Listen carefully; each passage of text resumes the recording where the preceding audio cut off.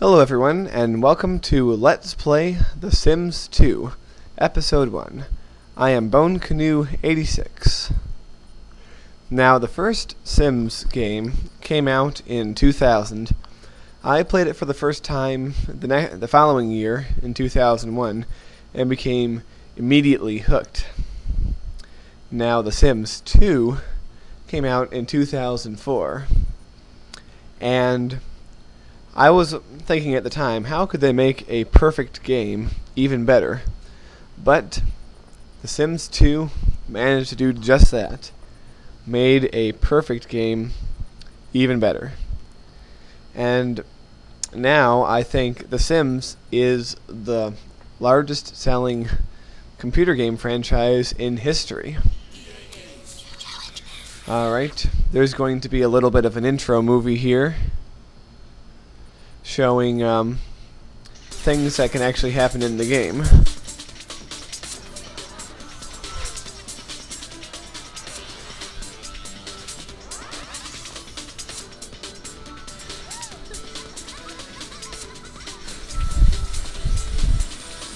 Yes, this isn't like a lot of other intro movies where it's just a bunch of stuff being thrown on the screen. All these things, all these images could be from real gameplay. Except the helicopter. I'm not sure what that is. I've never seen that in the game.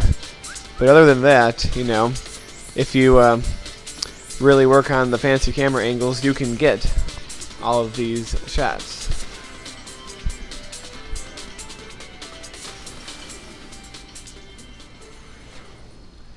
So, what is Sims 2, you might ask? Well, you probably don't ask, because you probably already heard of this game. But if you don't, it's a simulation game where you create people, create houses for them to live in, and then you go about the process of creating their lives. You control every aspect of their lives, and you're responsible for filling their needs.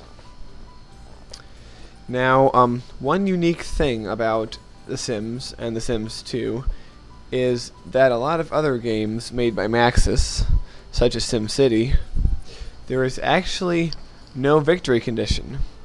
You can't technically win or lose The Sims 2. So how do you measure your progress? Well, you measure it by the parameters you set. If your people are doing better, you're doing better. If they're doing worse, then that's not good. Now, there are 3 default towns you can choose from to start. I like to go to Veronaville because I think it's the most pretty. Really no more reason than that. It has a little auto story based on the Romeo and Juliet saga, but I'm not going to pay too much attention to it because it's not strictly relevant to what we're going to do. But yeah, what you do is create a family and run their lives.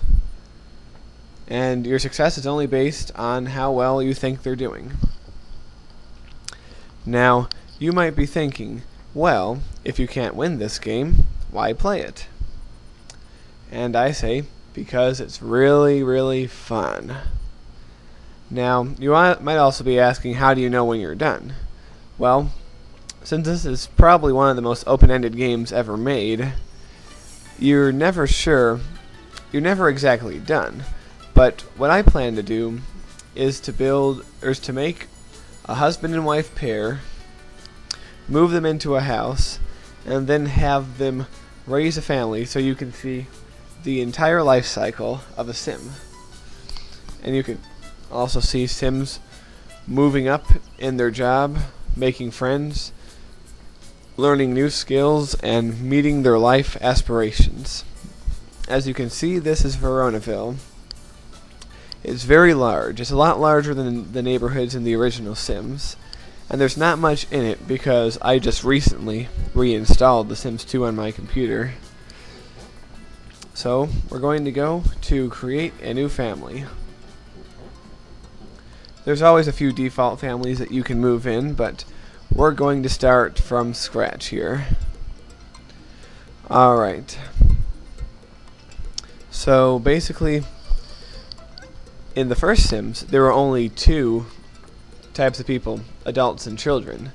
Now in The Sims 2, you not only have adults and children, but you have elderly, teenagers, and toddlers. And the one thing that I believe makes this 100 times better than the original Sims is aging.